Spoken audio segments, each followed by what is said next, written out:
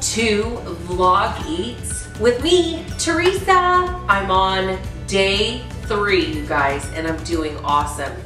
To all of you out there who are praying for me that my taste buds will change, guess what? It is working. Thanking God for that. So with that said, this is what I'm about to show you how to make. It is a bacon lettuce wrap. Enjoy. Hopefully, you'll enjoy it. I'm gonna take a big old bite. Voila. All right, simply add half an onion and dice that up per pound of bacon. Add your olive oil and your onions and stir it until it's sauteed and brown.